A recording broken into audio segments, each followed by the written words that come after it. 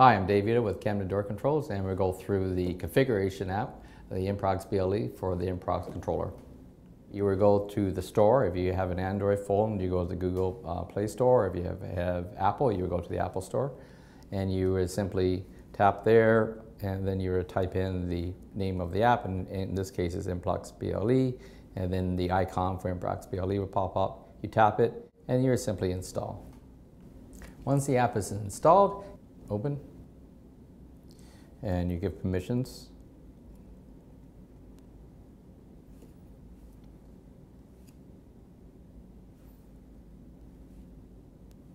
And you notice that when you're in proximity of your smartphone to the controller, 30 meters, you will see that the controller MAC address will automatically pop up. You simply tap it, and then it will take you to the greeting screen, and the default is the admin, and obviously the password default is admin.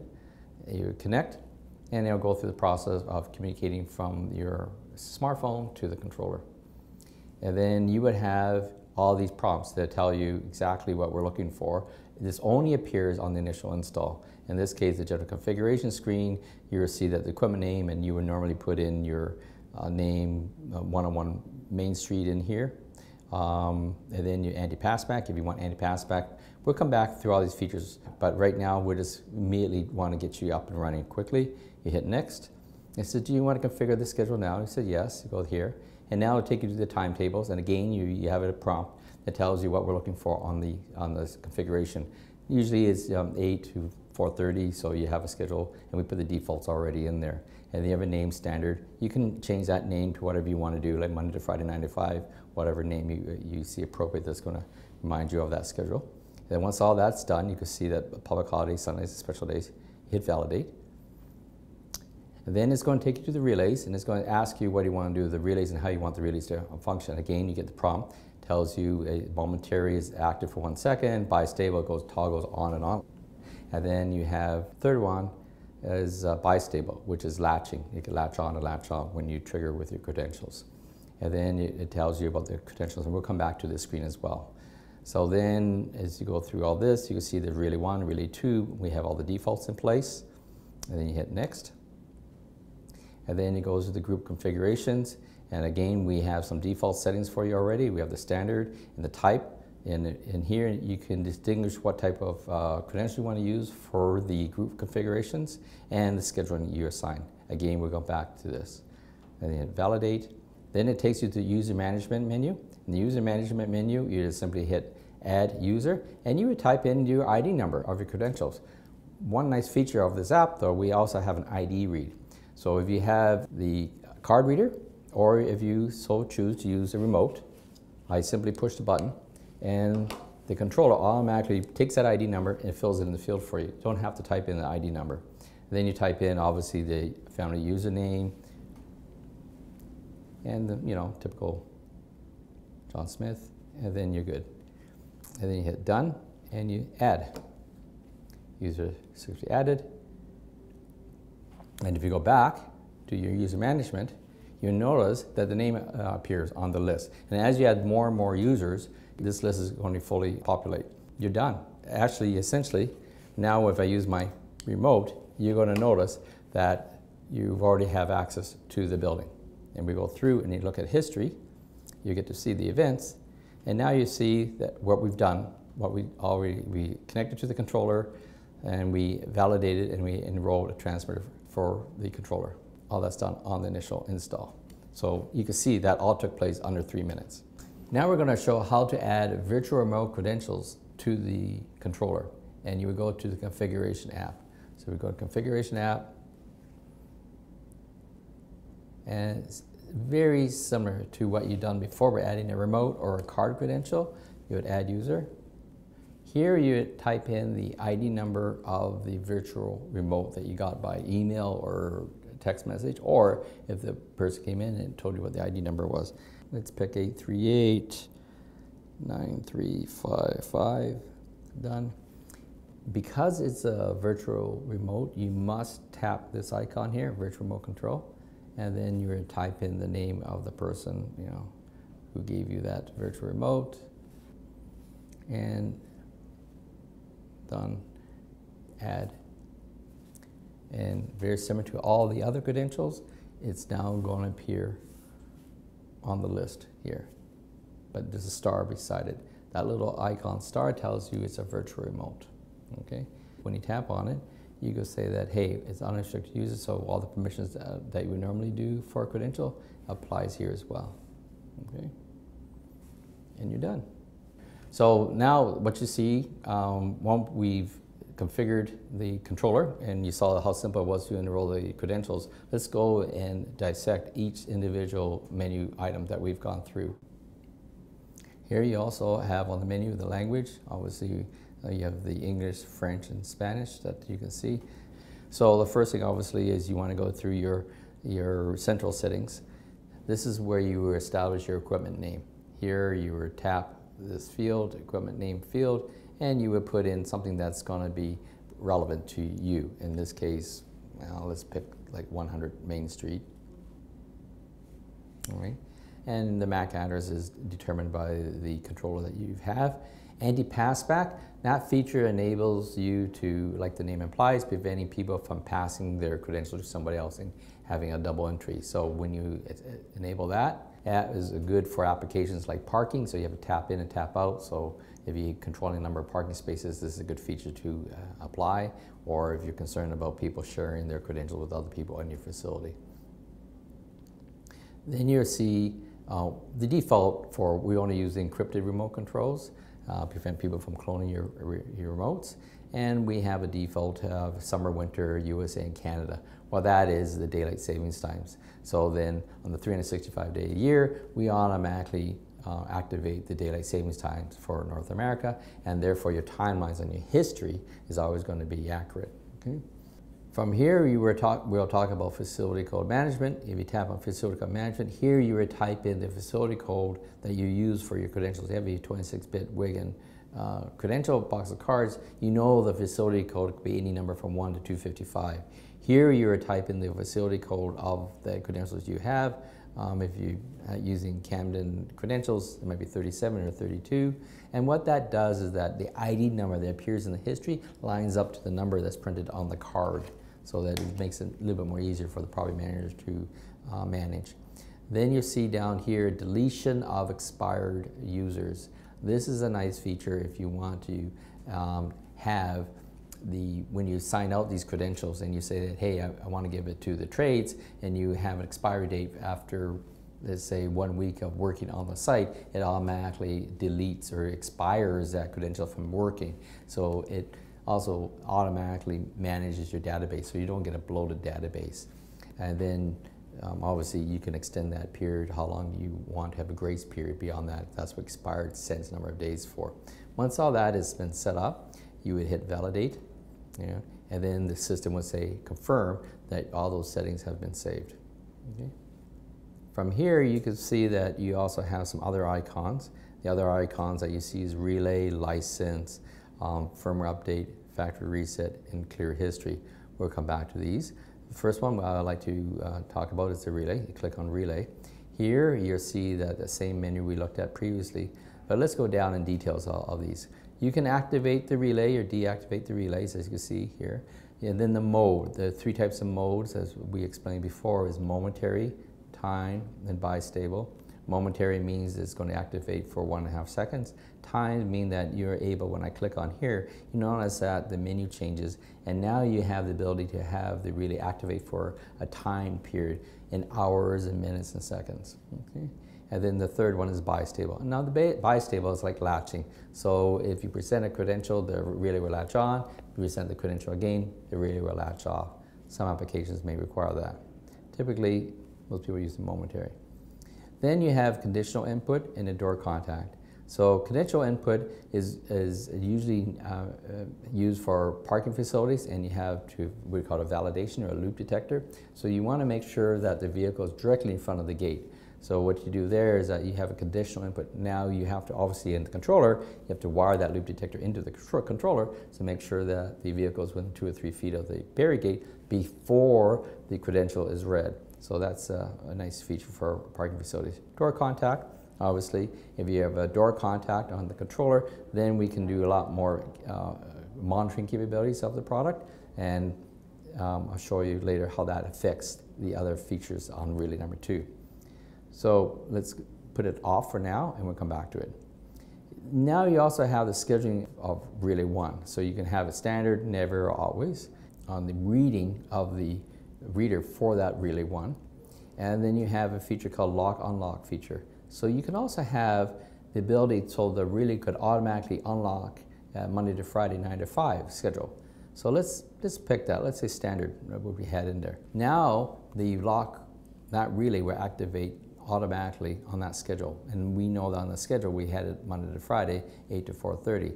That door will automatically open or the gate will automatically open. Now you also notice as soon as I did that, you'll see a new icon pop out. It's the first person in delay. That's a nice little feature. What that does for you is that it means that it's not going to activate the door to automatically open at first thing in the morning at Monday to Friday unless somebody who has already been pre-authorized when they smite their credential or the remote, then that schedule becomes active.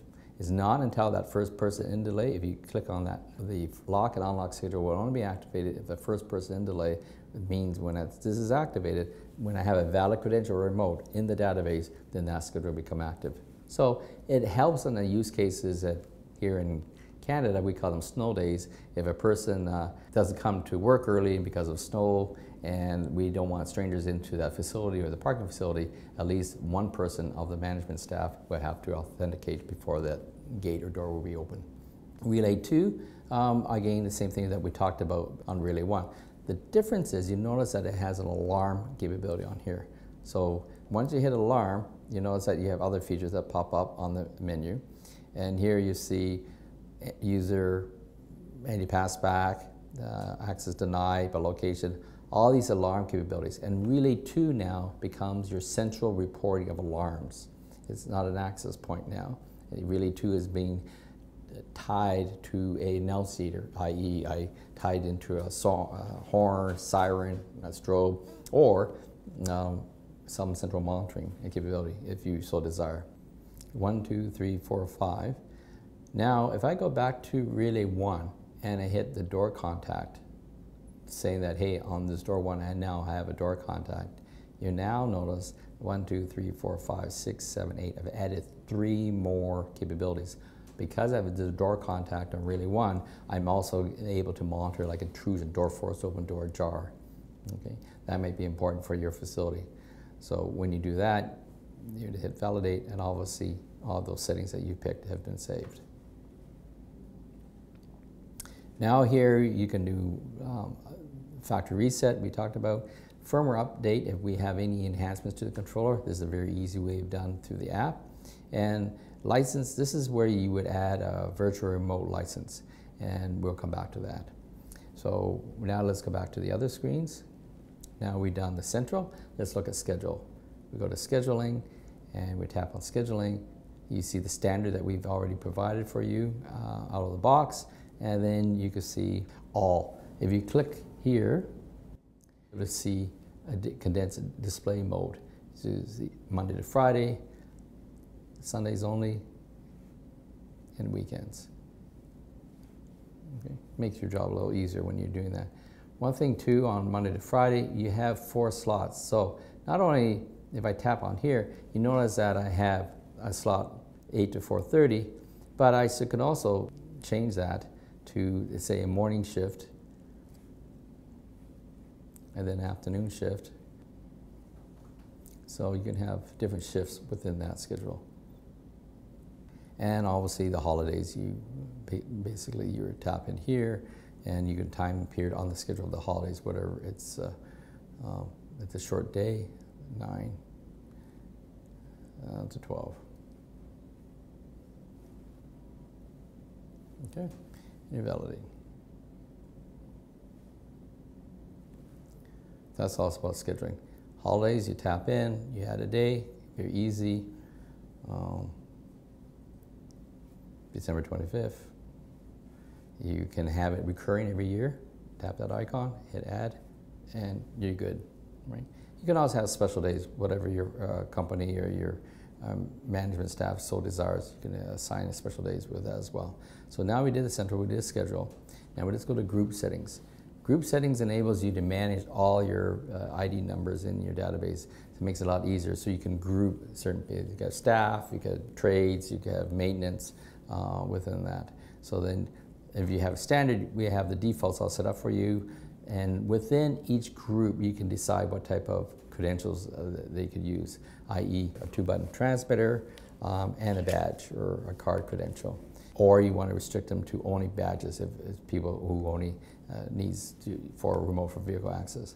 Scheduling, notice that you can pick what schedules you want for each group, and then you click on relay, you can see how that group is going to function.